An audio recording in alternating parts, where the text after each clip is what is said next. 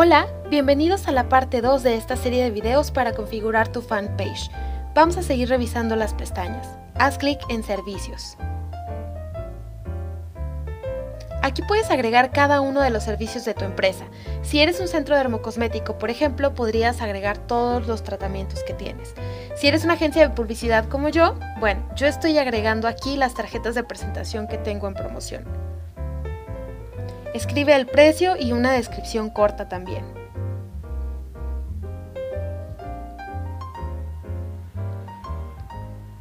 Si tu servicio es una cita o tiene un tiempo determinado de duración, te recomiendo que lo agregues. Agrega también una imagen para hacer la publicación más atractiva.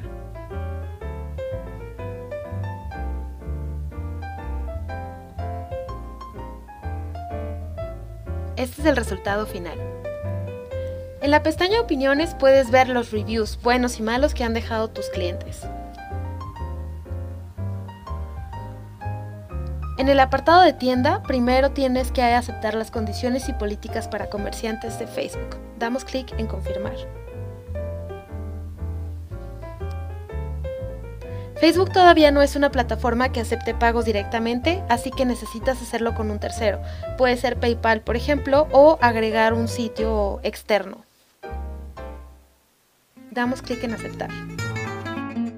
Aquí puedes agregar cada uno de tus productos. Más adelante haré un video específicamente sobre esto. Vamos a la pestaña Ofertas. Aquí puedes crear diferentes promociones para tus usuarios. Haz clic en Crear oferta.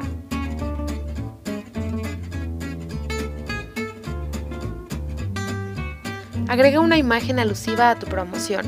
Puedes seleccionar diferentes tipos de porcentaje. Además, definir una fecha de caducidad y en dónde vas a cambiar el cupón.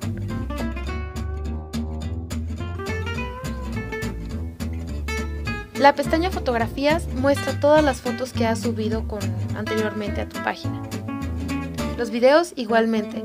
Aquí están las estadísticas de video, la biblioteca de videos y aquí puedes hacer una transmisión en vivo. Las publicaciones es un enlace directo a todas las publicaciones que has hecho en tu página.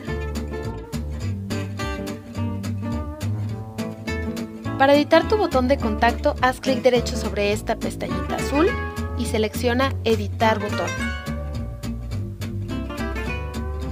Tienes diferentes opciones de contacto aquí. Si eres un restaurante, por ejemplo, puedes seleccionar Hacer una reserva. Aquí en Ponerse en contacto, le das al usuario la opción de que te envíe un correo, un mensaje o te regale una llamada. Para obtener más información sobre tu negocio, envía a las personas a tu website externo. Para hacer una compra, necesitas una tienda en línea, como Chiquiching, por ejemplo.